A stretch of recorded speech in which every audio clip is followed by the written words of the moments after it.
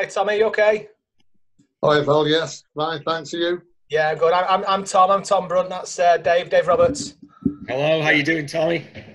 Yeah, fine, pal. For you? Good, brilliant. Good. Should we start calling you Carol today, Tommy? It's Yeah, because it's a good job she's here because I don't know how to work it. Is she the technical whiz kid? Yeah, we've not got the grandkids with me. Oh, bless you. Listen, Tommy, it's funny this, and I don't expect you to remember me at all, but this is going to sound a bit bizarre. So before we start the pod, do you still have your trophy shop?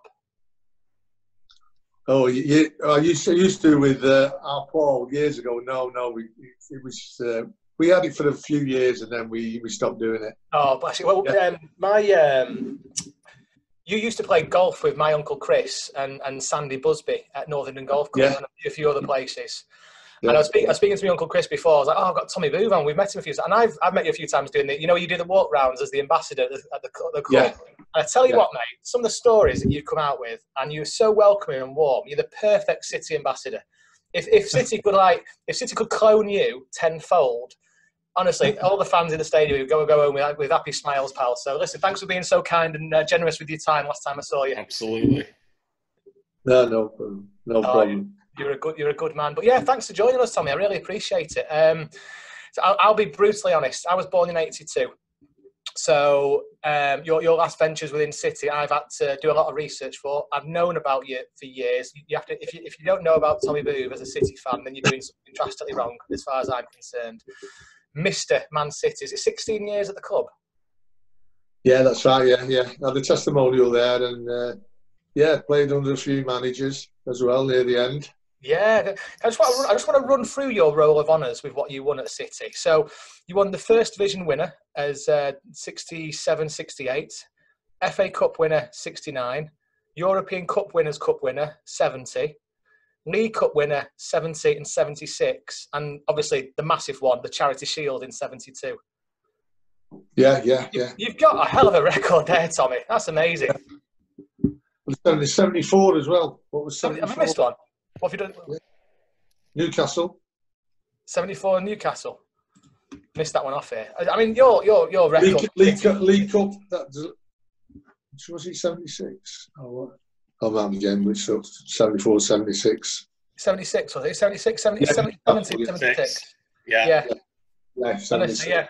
So, listen, thanks so much for taking the time to talk to us. We really appreciate it. And what we're going to do today is just basically go through your history, a couple of memories.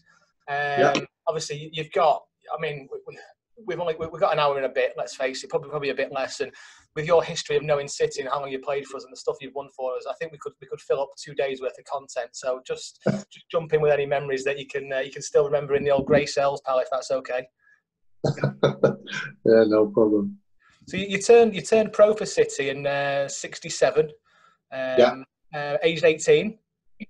Yeah, it was a 1-1 draw against Arsenal. How was that from signing the? Obviously, you were with City for a while beforehand, weren't you? And you turned pro. How did that work out? I was with City. This is when I fell out with my dad for the first time and the only time. I was just at school playing for Manchester Catholic boys and Middleton boys, and City came along, and Harry Godwin and said, "So we'd like to sign you as an apprentice pro." And I was over the moon, and I went home and said to my dad, "Oh, I think you're going to get a call." And he got a call. He said, No, my son's not signing apprentice pro because I need him to get a career behind him.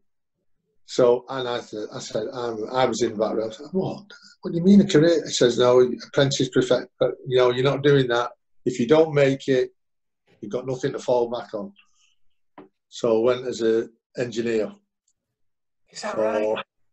Apprentice engineer I went, and then what I did, I started playing on Saturdays for the club in the A&B team, and Tuesdays and Thursdays went training. And on Saturday, when the lads used to come and we all used to get together, and the lads who had been signed as apprentice professionals had been training all week and seeing the so-called stars then in them days. And I tell you what, I didn't speak to my dad for, honestly, it's a long time. But in the end, he was right in the end, whether he knew it or not. Because come 17, when you're not an apprentice, they've got to make a decision. And they signed me pro when I was 17. Where when you're apprentice pro, you don't sign your pro till you're 18. So I started talking to my dad then after that. Bless you. Yeah. Did he come and watch at the games? Oh yeah, come and watch me at the games. Yeah. I used to play at the old training grounds, Platt Lane and yeah. Yeah, I used to play at them grounds. Yeah. But it was an all different ball game to nowadays. Like where they got the academy and God knows what. I mean, it's unbelievable. I mean, I've been round there. If you've been round there, like it's unbelievable what they do for the kids today. And if the kids don't make it, they try and find them another club, in lower leagues, like, they look after them really well. Now, was that the dream, Tommy, that, from being able to kick a ball around, was that the dream of playing professionally and playing for Manchester City? Yeah, I mean, it's everyone's dream. I mean, we had a good team. We had a good team and all at school. We sort of won everything. St Mary's, we won all the trophies. And I played for Middleton boys and Manchester Catholic boys and that. And you just hope you're going to get a chance. And fortunately, I did, and got a chance and got in the team when I was 18. And it just seemed to take off from there. I mean, I'd won like some major trophies by the time, in the 2 or 3 years I was there. In the first 2 or 3 years I was there. And but saying that, I must admit, I got into a good side. Yeah, it wasn't bad, was it? Yeah, it wasn't bad. Like, it's just that the centre half position was a bit iffy. So I stepped in and glad to do the job. Yeah. It's funny, isn't it? Because I watched a lot of videos about City. I'm a bit sad like that on YouTube and wherever else I can find it. Every time people mention Tommy Booth, you think like the hard man centre half, but you could play. You could play football. There's no doubt about that. You had a stint in midfield at one point as well, didn't you? Was it Skipper put you in midfield for a game? Yeah, I'd had a back operation. Something like 70, 75 it was. I had a back operation, and they didn't know whether I would be able to play again. I ended up having 3 disc out, and for about 2-3 months I was lay on my back, and I thought, never mind about playing football, I thought I'd never walk again. But eventually I got fit, and then Skip says, because I think it was Mike Doyle and Alan Oates who were centre backs at the time. And when I came back, he put me into midfield. I was on the bench and Colin Bell got injured against Manchester United, if you remember that. And I was the sub on it, and he just said, "Tommy, go in midfield." And I thought, midfield? Anyway, I went in midfield, and then I ended up staying in there. And then we went to the cup final and the League Cup, and we won the League Cup, and I played there all season in midfield. Were you always a defender, Tommy? Yeah, I was always, well, no, not at school. When I got signed from City, I was the centre forward, well, inside forward, and so it was Malcolm Allison who decided to put me to centre back, and I just said, "All right." Yeah. This was when I was like 16, 17. So I went to centre back. Yeah, brilliant. It's and funny. That was the lead up to, and then to everything. Like, but initially it was that, and then I always say to the lads and all, when I took over from Colin Bell in midfield, I said, all the fans says he couldn't really tell the difference between Tommy and Colin Bell in midfield, except for the colour of my hair. And if you believe that, you believe anything.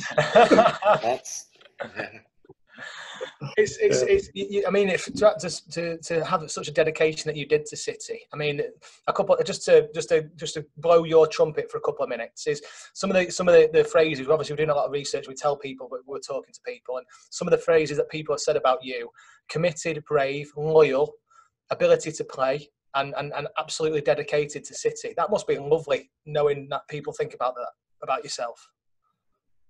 Yeah, it is. I mean, I still go around to the City supporters branches now and all, you know, because they all like to hear the old stories and the old tales and that. And it's great. I mean, and I had a great rapport with them. You know, the fans were brilliant with me, and it was great. And we won in them days. We won the trophy. We won quite a few trophies. Yeah. I have a nice little memory, Tommy, here. I've got a good friend of mine, Eric Jackson, who I used to work with in Manchester, a bit older than me. And he said, one great memory I have of Tommy Booth is a late season game at the old Victoria ground in Stoke towards the end of the 70s, early 80s. You'll remember the Tommy Booth song that praised Tommy's ability to be in the right place at the right time. You know, he's here, he's there, he's everywhere. Yeah. He said, I'm not sure who was in goal for City, but he was injured and substituted at half-time. As the teams came out for the second half, Tommy emerged wearing the green jersey. As he ran towards the end where the bulk of the Blues were standing, the chant began. He's here, he's there, he's everywhere. Tommy Booth. But even the lad himself started laughing as he took his position between the posts. That's right. I mean, I honestly, I remember that, honestly. And it was Joe Corrigan who got it. Was it really? Yeah, and I came out and we were getting beat 1-0. And when I came out second half, and all the fans were behind the goal, and they're all chanting my name like this. And I remember going up to them, you know, waving, and then I just made the sign of the cross. I thought, oh God, no! They all started laughing like. But the best thing, and this is a gospel truth, the first cross came over. And the lads like, yours, Tommy. And I came out and headed it. Seriously, I headed the ball. And then all the lads like, I went, oh, yeah, forgot. And I went back and all the crowd behind were killing themselves laughing like. But I must admit, I'd have been better heading it out than catching it, to be honest with you. That is brilliant. But we ended up drawing 1-1, like, you know. And so I always rib Joe Corrigan now, because we say, like, who's the best keeper you've ever played with? You know, to Barnsley or Ace or all them lot. And they all say Tommy. Yeah. Brilliant. Just to wind Joe Corrigan up, yeah. Brilliant. That's fantastic. Who are the best players you played with during your time at City? Because you've played with some superstars, let's face it. The list must be endless. Oh, I mean, the team we had, I mean, I was at, the lad passed away, Glyn Pardo. I went to his funeral last week. And Glyn was the youngest player ever to make his debut at. I mean, I think he was about 15 or something like that. And he was a centre forward, Glyn. And it was Malcolm who, no, you're not a centre. He played him left back. Now, how the hell do you do that from a centre forward, you know, to play left back? And like I was inside forward and said, no, you're not centre half. And Malcolm used to do that with quite a few players, you know, in the day. But there's some. I mean, then you got the likes of Colin when we got him from Bury. You got Franny Lee, Mike Summerby, Neil Young. You know, great players. And then you got Alan Oakes, Mike Doyle. You know, fantastic team to get. You know, when I got in the team, but the only thing I will tell you, lads, when I got in the team, you would think they would, give me a little leeway if I made a mistake. Oh, I tell you, the looks used to get off Alan Oakes, Doyle, Glyn Pardo, as if to say, you do that again, you're dead. Honestly, they used to have a right go if you made any mistakes, like, you know. But great side, that great side. Was that a definite winning mentality then when you joined that team? It was with Malcolm and Joe Mercer. I mean, he was good. I mean, Malcolm did eventually take over from Joe, and the board said to Joe Mercer they wanted him to come on the board, but Joe Mercer wasn't ready to do that. And at the time, he just thought, right, Malcolm wants to be a manager, he can have it. And Joe left, and which was, if anything, Malcolm was a great coach, but he wasn't a manager.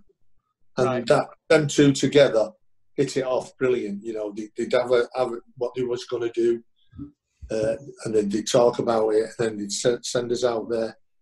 And Malcolm was a great coach, but he wasn't the best manager. Just a comment here. We're going live. We've had a couple of questions come in, Tommy, as you can imagine. We've got a fan of the show, Bill Barton, mentioned, Tommy, I was behind the goal when you scored the winner against Everton at Villa, the FA Cup semi-final. The fans never stopped singing your name. Brilliant. Yeah. That was the stabbing goal, wasn't it? Do you know that goal? Do you know what that goal reminds me of? The goal you scored? I don't think it was more of a stabbing. Do you know when Yaya Toure scored against Stoke in the FA Cup? He just latched onto it and just smashed it into the net. It reminded me a little bit of that. But was it left-footed, your goal? It was left-footed. Yeah. I mean, it was the last minute. Yeah. Minute. And just before the corner, Neil Young had gone through with his left foot, and we thought, you know, he's got to score Youngie, you know, because he was a great finisher. And I think it was Lawrence, the goalkeeper, made a great save, and we all thought, that's it. It's going to be a replay. And it was last minute. We went up for a corner, and I think, Neil Young took it, and he came across. Mike Swanby headed it down, and I remember the ball coming to me on my left foot, and I'm about to take it, and someone behind me, I think, it was Colin Bell behind me, said, leave it. And I thought, leave it? I thought, I said, you lot couldn't hit a barn door all day like I'm having a go, and I banged it in the net, get in. The striker's instinct from the 16-year-old came to the roof. Love it. Yeah. That must have been amazing for you. That must have been an amazing experience. I bet the coach ride home was fun. Yeah, I mean, it was brilliant. We stopped. They took me out, I must tell you. We got to Manchester, and a few of the lads says, come on, we're going out. And I went out for the drink with them. And don't forget, I've just turned 18. And these lads could drink, I'm telling you. I mean, they taught me how to drink. And I remember getting home. They put me in a taxi, and I lived on Langley at the time. And there was 6 houses either side, like on a walk. And I was in the middle one, number 6. And I remember getting out of the cab, and I just about got to the house. I'd scored the winning goal. We're going to Wembley. I knocked on. Mum and Dad came to the door, and it was, where the hell have you been? What time do you call this? And give me a belt across the head and send me to bed. You just can't make that up, can you? I mean, that's... Honestly, they did. And the best thing about it, my mum and dad had gone down to the semi-final and left 5 minutes before because he said, it's going to be a replay. So they missed the goal. Oh, no. Yeah, so they missed the goal. They seen it on Match of the Day, I think, because then later on, I said, you missed the goal. He said, I wanted to get back at it. Yes. So. I think I would have had to have lied to you. What? I think I would have had to have lied to you and say I stayed. Oh, unbelievable. I bet that hangover lasted a few days then, didn't it? Or you straight back into training then? I think, no. They did. I mean, there was some great lads there, and it was my first time of having a few drinks, and I certainly suffered the next day because the press came round and they knocked on the door, and I was still in bed, and my mum runs upstairs, get up, the press are downstairs, they want a word with you. I came downstairs, says, Tommy, we want a few pictures, we've got the kids in the street who live with you, or live near us. And I went, all right, just a minute, so get up to the top, get changed, get up to the top. And they've got 2 or 3 balls of press lads, and they say, right, Tommy, what we're going to do, these lads are going to chip the ball to you, and you edit back, and we'll get a few photographs of you. And I thought, edit back, and I felt shocking. I felt awful, and I was really ill. And he just says, what are we editing it back for? I said, I didn't score with me, I had scored with my left foot. He said, I know, but it'll make it better, score. Just make a better picture. I'll tell you what, lad. Every time I headed the ball, they took about 4 or 5 takes, as you would. Every time I headed the ball, I was nearly throwing up. Sorry about that. They weren't like balls either, were they? They weren't like balls, no. Still had the laces in. Okay, Blues, I hope you're loving our little chat with Tommy Booth. This is the end of part 1. What I'd ask you to do is, it's the 4-parter, so please obviously watch the next one by all means, but if you get time, subscribe to our YouTube channel. If you're listening to us on a podcast, go over to iTunes or your podcast player and leave a review for us and give us 5 stars. We would really appreciate it, and it helps people find our podcast so much easier. Again, with YouTube, click subscribe and you'll get automatic notifications of when we put out new shows. Thanks so much, guys. See you soon.